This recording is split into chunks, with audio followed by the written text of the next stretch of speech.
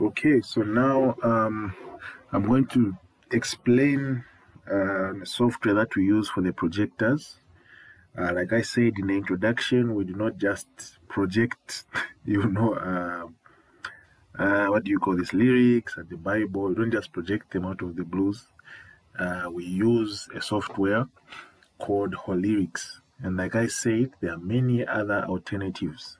There's free worship, there's easy worship. I think there's also, I forgot, is it make worship, or it could be the same thing? Maybe I'm making that up. But yeah, there should be a make worship or something like that. But yeah, what we use though specifically at CPC, as CPC Media, we use what is known as Holyrics. So of course, you go on your browser and you just type Holyrics. And the first thing that comes there is Holyrics. So you click Holyrics. Okay, there's a lot going on here. Yeah, but you go and download. You choose again. If you have Linux, Windows, Mac, you choose what's best for you. So for me, I'm using Windows 64-bit. So I'll click here on download. Again, I will not click because I already have the software. So this is the recommended one, of course. 64 bits, Windows, it suits my machine, so I'm going to download it. If you use Linux, download Linux, which is 250 MB. If you have a Mac, download on Mac, which is 131 MB. So yeah, I think that's all I can say on this part. So I'll go down here. Since I already have Holyrics, I'll click on it and it's just loading. So as it's loading, let me start off by saying we use this for primarily we use this to beam lyrics, of course, for the praise team. We use it to beam Bible verses when ministers are ministering. We also use it for announcements, for titles, whatever it is that we want to display. Even a video, we're not necessarily limited to lyrics. Of course, it was suited for that, but we can even use videos. We can add pictures, whatever it is you want. You can use Holyrics to beam. So before I get started, when you are using Holyrics, or rather when you are using a computer on a projector, because in our case we have two projectors in front, then the laptop is right there at the back. So ordinarily we don't want to duplicate everything that's here on the projector, because you can imagine you turn on your PC, everyone can see all these icons here, everyone can see Holyrics. Even before you beam lyrics, I already seen them. You're seeing you look for text. Imagine someone, maybe I'm supposed to type something, right?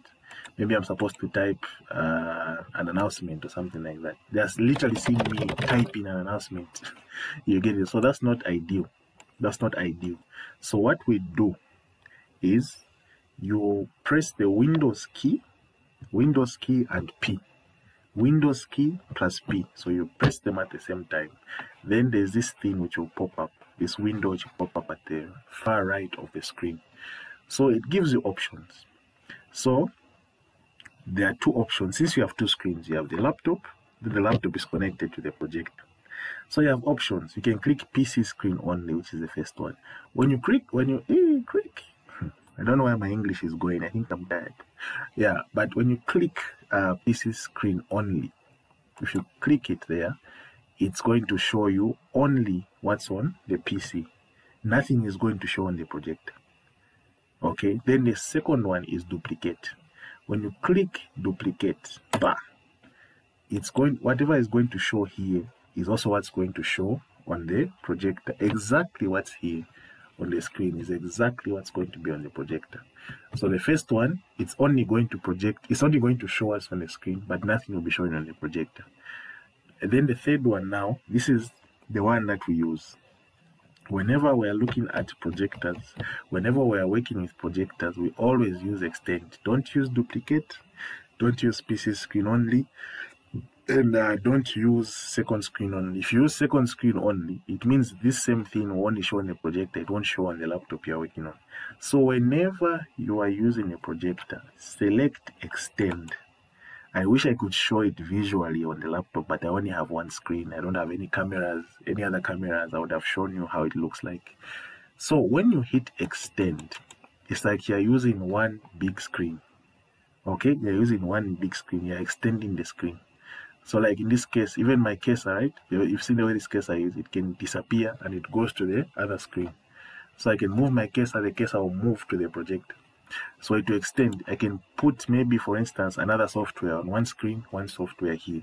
So I'm extending screen so that I can do more things. So that's what we use. So to avoid people seeing what we're doing in the background. So what you're seeing here, this is more like your workstation. This is more like the background. This is what you do.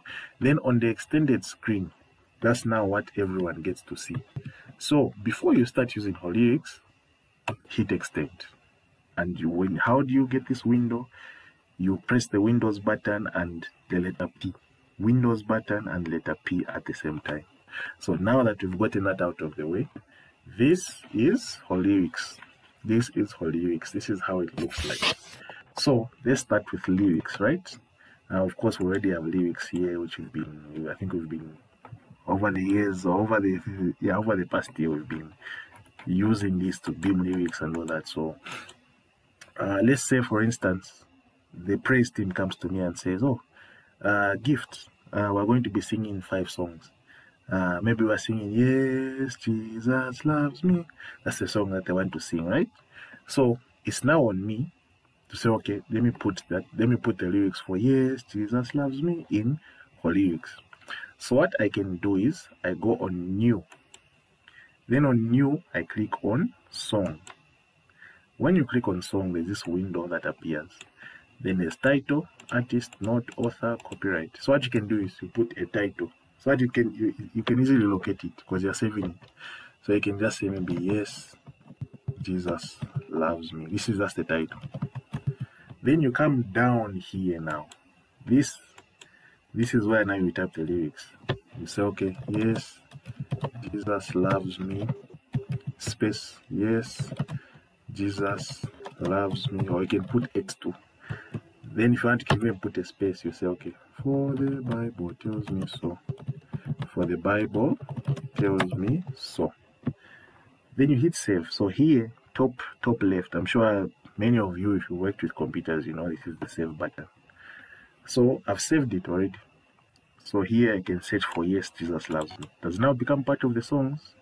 So when I click here, yes, Jesus loves me, I double click. This is how it's going to project.